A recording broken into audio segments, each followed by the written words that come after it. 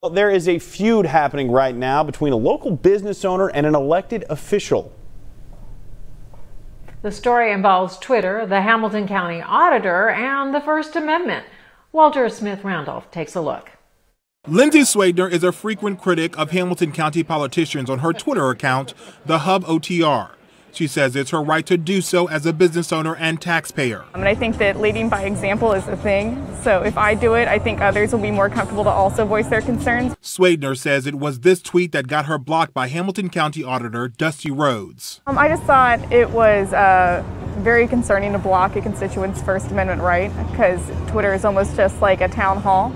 So I should be able to have a conversation with the county auditor at any time as a taxpayer. Which is why Swedner hired a lawyer to send this letter to Rhodes threatening to sue if Lindsay wasn't unblocked. Justin Whitaker says it goes beyond being able to view the tweets. We think it's just concerning that public officials be doing public business during public time. Local 12 reached Rhodes by phone Wednesday. He declined an interview but said he initially blocked Lindsay because of foul language. He says he then unblocked her because he didn't want to waste county time defending litigation. He also told us that as auditor, he's always on the clock. I know Auditor Rhodes might suggest that he doesn't have a 9 to 5, but his office does. And as far as First Amendment goes, there's been a number of cases around the country discussing the First Amendment rights of constituents to communicate with their elected officials on public spaces like Twitter. Whitaker is right. Last year, a federal appeals court ruled President Trump couldn't block critics because Twitter was an official channel of communication for the president.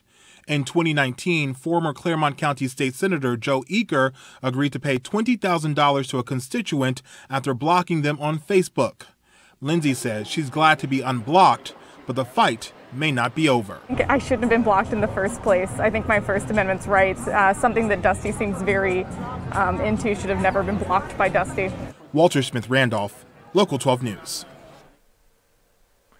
Rhodes hasn't responded to the demand letter, and he tells us he does not plan to.